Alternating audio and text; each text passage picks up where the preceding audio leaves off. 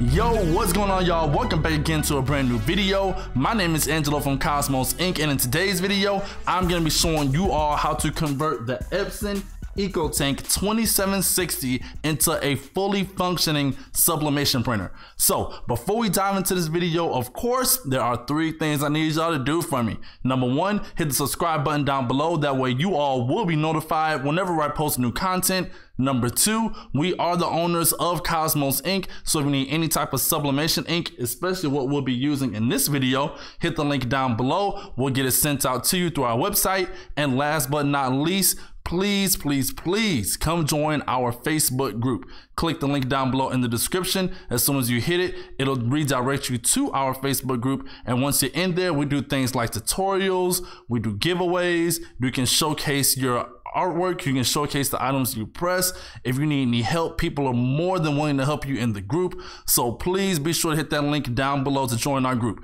So now that we got all that out the way, we are gonna go ahead and dive into converting this printer.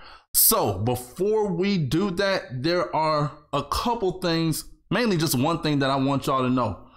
In this video, even though it's titled how to convert the Epson 2760, please know that the 2760, 3760, 4760, 2720, 3720, and 4720, those are all converted the same way. So you don't have to go out and find different videos for those different Epson EcoTank models, because they're all pretty much the same printer. They just have more capabilities the higher up as far as in the numbers you go. But with the 2760 and the ones that I just talked about, those will all be converted the same exact way. So if you have a different style Epson EcoTank printer that I just talked about, just watch this video. The screen and everything is going to be exactly the same. All right, so that's it with the talking. We're going to go ahead and dive into the tutorial. So now we are ready to convert the printer, but first let's go over a few different items that you're gonna need to turn this printer into a fully functioning sublimation printer. So of course, the very first thing you're gonna need is the printer itself. And like I said earlier, you can use the 2760, 3760, 4760, 2720, 3720, and the 4720. They're all converted the same exact way. All the buttons of the screen are the same. If you have any one of those models, you can use this video to convert those models as well. Secondly, you are going to need your sublimation ink. And like I said earlier, we are the owners of Cosmos Inc. So we have our own line of sublimation ink right over here. All right. And these are the 4 bottles that you will need. Of course, I will put that down in the description below for you to click on the link to go to our website to get it. And then last but not least, we have our Craftin' Besties 8.5 by 11 sublimation paper. All right. I highly recommend this paper. I'd like above everything else, I highly recommend this paper. So if you all want to show them some support, you all will click on the link down below in the description to click on their link to get their paper, and they'll have it sent out to you as well. All right. So now that we got those 3 things out the way, we're going to go ahead and bust open the box. I can show you all the contents inside, and then we'll go from there. So now that we took everything out of the box, as you all can see, it only comes with 4 different items. That is going to be your printer, your power cord, your instructions, and your ink right up here at the top that you are going to discard. Do not put that ink inside the printer because it is not sublimation ink, and we are converting this printer into a sublimation printer. So from here, you can just take these bottles and you can store them somewhere. Or if you have another Epson EcoTank that take model 502 bottles, model 502 Epson ink, then you can put that ink within that printer, but it has to take that 502 model. So from here, let's cover the plastic. The reason why this plastic is on here is because when you look at the box, you see how it has this handle right here on the side, this open handle on this side and on the other side. And sometimes the boxes may be punctured where water and moisture can get within the box. So they wrap it up in this plastic just to keep that water and keep that moisture away from the electrical components of the printer. So from here, we're gonna go ahead and take that plastic off. I'm gonna show you all the tape, where the tape should be at, and how to go about removing the tape. So from here, now that we got the plastic off, we're gonna go ahead and remove all the pieces of blue tape that we can find on the printer. It is extremely important to be very thorough with this process because some of the tape may be on moving parts, and the last thing you want to do is plug your printer in, the printer head tries to move or a different part tries to move, and that tape is restricting its movement, and now you have a bigger issue because it could potentially break your printer. So to avoid that, we're gonna thoroughly go over this entire printer and take off all the blue pieces of tape. So first on the top, you have this piece of tape, and I'm gonna turn it up so you all can see it.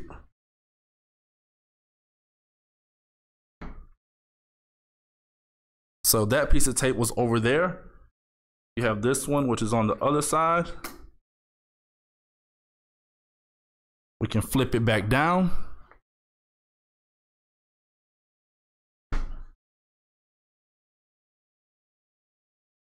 Take this one off. This one.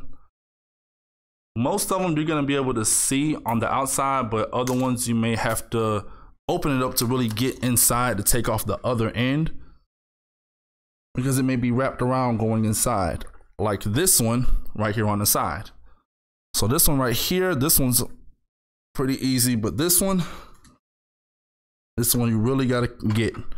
You have to open up the top of your printer, and then if I turn it to the side, you'll see how that piece of tape right here is wrapped around the printer head, and that's to just keep it in place during the shipping process. When it leaves the manufacturer and it finally gets to the customer, they don't want that bumping all around and stuff, because it could really pretty much just kill your printer. So we're gonna go ahead and get this piece from over here in this corner, pull it up over, pull it down, and then it'll come right out. From there, we can turn it around to the back.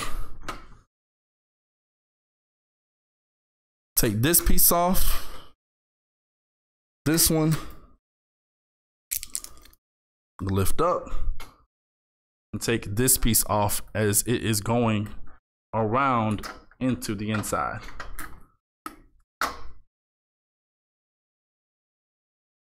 So from there, I recommend pinching these two things right here, and this is just in case if you have a paper jam and you need to get access to that jam, you can pinch those to open up the printer and take out the paper that's jammed up and then put it back on. So for us, we're just gonna open it up just to be sure that no tape is on the inside. I'll take that off, no tape. And then when you push it back on, you have to pinch this before you push it in. Don't just push it in, because when you pinch this piece right here on the side is gonna fold in. So that will allow it to go back into the printer. So pinch it, push in. Gonna spin it around to the front.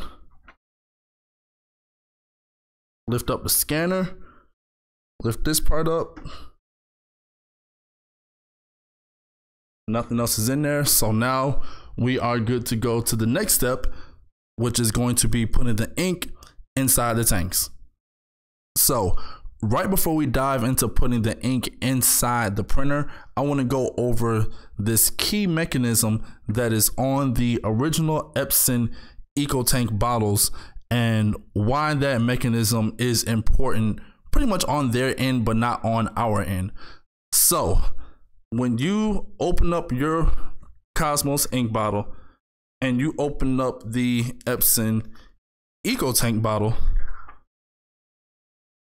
when you look at the tops, they're gonna look a little different. And you see right here how it has these grooves on this side and this side, and then this one doesn't. This one's pretty much there you go. This one is pretty much flat. That's because Epson don't want you to make a mistake and put, let's say, your black inside of your yellow channel or your yellow inside of your cyan channel.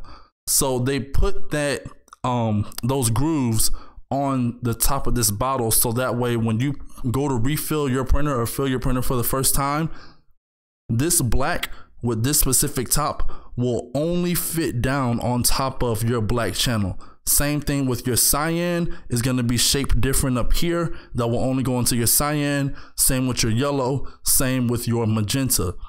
Well, on our bottles, they are keyless.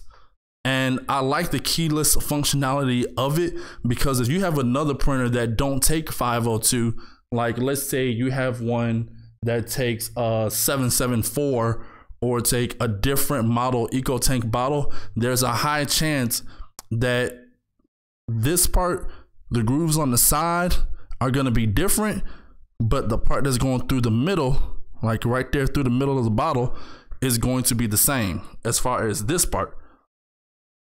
So that way this bottle can fit down on top of different model EcoTank Epson printers that don't take 502. They take another type of bottle, if that makes any sense.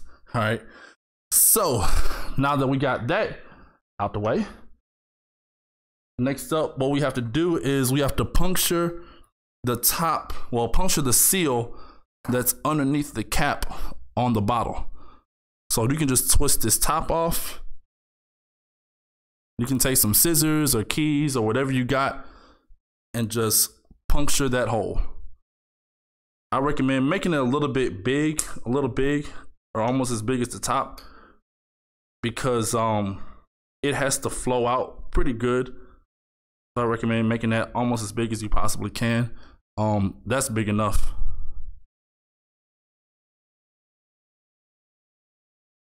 So from here, we just put our cap back on it, and we have to screw it down, I say pretty tight. And that's just to stop ink from leaking out the sides, like right around here in this area. So from here, you just lift up your printer like so, right here, and then you lift up this piece. And I'm gonna show you all what I was talking about. I'm gonna have to lift up the camera.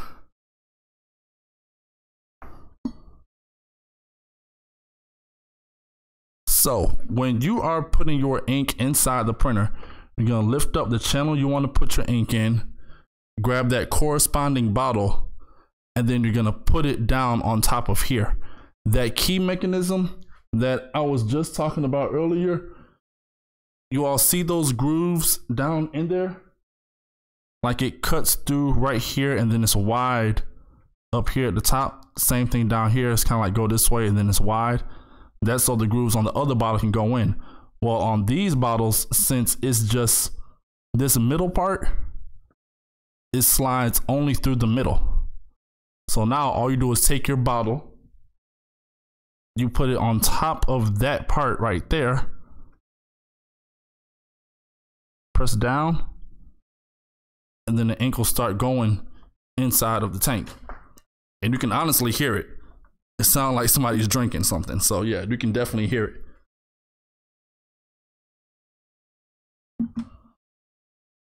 So from here, you just repeat that process for your black, yellow, magenta, and cyan.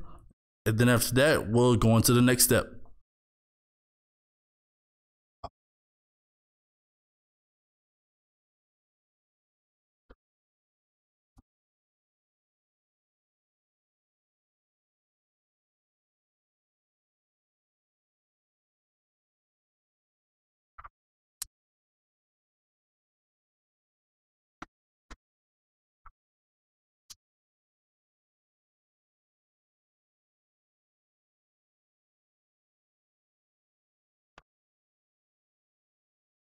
So once you have all your ink inside the printer, from here, all you want to do is just close it up, wipe off any leakage that you may have from your bottles, from, you know, just turn it upside down. There was a little bit of ink may come out.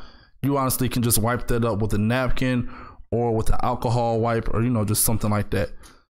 So from there, that's clean. We can lift this up, bring this part down, close the top, turn it around, and plug your power cord in right here in the back, then plug it in the wall, and then we'll go from there. So now that we got it plugged in, all we're gonna do is press this power button right here off to the side.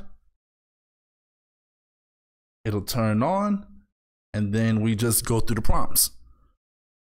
So I'm gonna pull it a little bit closer so you all can see it a little bit better. So from here, all we do for language, we just press OK on our common language, which of course for me is gonna be English. So we just press OK for English, and then it'll start preparing. So this process, it normally can take a few seconds to a few minutes. If it's a longer process, it's gonna let you know on the screen, hey, this may approximately take, you know, such and such minutes, and then you just have to sit back and wait for it. But for the most part, it's a pretty speedy process. So it looks like this is taking a second. So, oh, there we go. So now it says, see the start here sheet to complete initialization. So from here, all you do is, I want to say you press OK. Yep. And then you fill the tanks up. Of course, we already filled the tanks up, and that's what I like to do. I like to fill it up before I even plug the printer in. So since we already did that, all we do from here is just press the question mark and hold it down for 3 seconds. And then from here, if you did not put the ink in your printer and you want to get a better understanding of how to do that, you can press the OK button in the middle, and it'll walk you through step by step on the screen on how to fill your printer with the ink. But since we already covered that, there's no need for us to view that. So from here, all we do is just hit this diamond button right over here in the corner. And then there you go. Like I said earlier, if it takes a minute for it to go through, or I'm sorry, if it takes a while for it to set up, it's gonna let you know on the screen, hey, this will take approximately, you know, X amount of minutes long to get everything set up for you. So from here, all we do is just sit back and wait, and then I'll just fast forward through the video or pause the video and then unpause it once we get through this little 10-minute initialization process. So after about 10 minutes, the initialization process will be complete. All you do is just press the OK button when you see that screen. Then on the very next screen, it'll say align the printer to get the best print quality. I just go to adjust later. To be honest, this printer is brand new, fresh out the box, so you should not have to adjust the printer head. So just go down and select adjust later. Then after that, it'll say, okay, that's fine. If you ever need to adjust your printer head alignment later, you can do so by going to the maintenance setting on the printer. After that, I like to go ahead and print out a nozzle check just to be sure everything is properly working on the printer. So first, I got to scroll over to our maintenance tab, which is right here. We'll press OK. Nozzle check. We'll hit OK, and it'll ask you to load letter size paper in the rear feed of the printer. So pretty much what it means by rear feed, and I'm gonna lift you guys up for a minute, it's this area right back here. This flap, this opens up. When you very first open up your printer, these two are gonna be pretty much pushed together like that. You'll just pull it to the side to separate it, and then this piece is gonna be tucked down like this. You'll just pull it out and push it back, and that's what holds your paper in place. So from here, just want to grab your paper, and when you put your paper inside the rear feed, please make sure that the side you want to print on is facing the front of your printer. In our case, Craft and Bessie's have their logo right on the back of the paper, so we don't want to print on this side, we want to print on the opposite side. So I'm going to go ahead and slide that down in there, and then we will go ahead and print.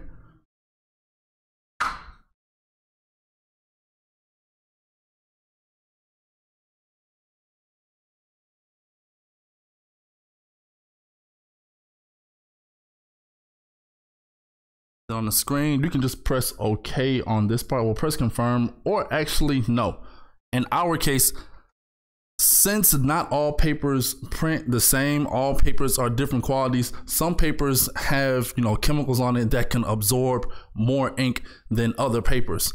Personally, I like those type of papers because it's absorbing more ink, and if the paper has a very, very high release rate, it allows for darker colors onto, whatever substrate you're going to be pressing. So for our case, we're going to come down to change, press OK.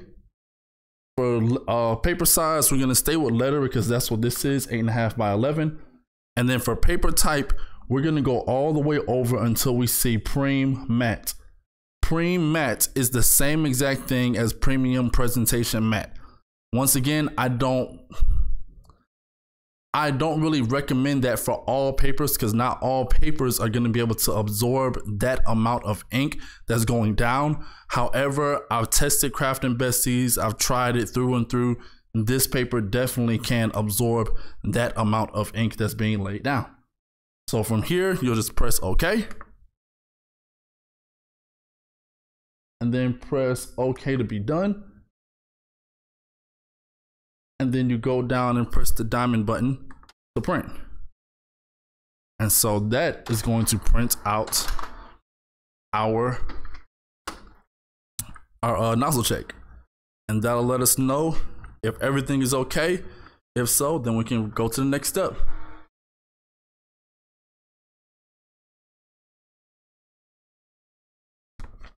And right here, for the most part, it seems like we are good. There is, as you can see, one little piece missing in our magenta, but honestly, you can run a printer head cleaning and that will clear that up.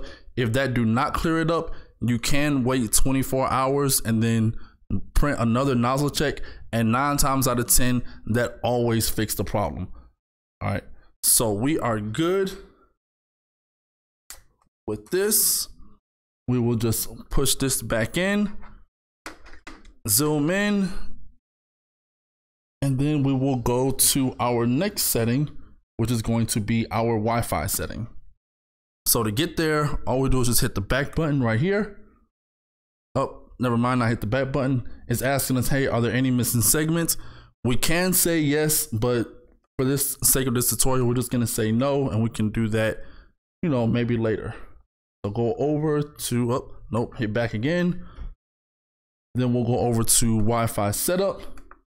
We'll press OK. Once we're in Wi-Fi setup, we'll do Wi-Fi recommended. Press OK. And then it says you can print wirelessly from computers and devices via Wi-Fi.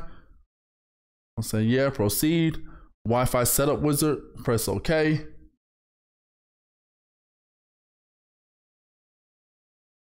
And then it's searching for your wireless networks.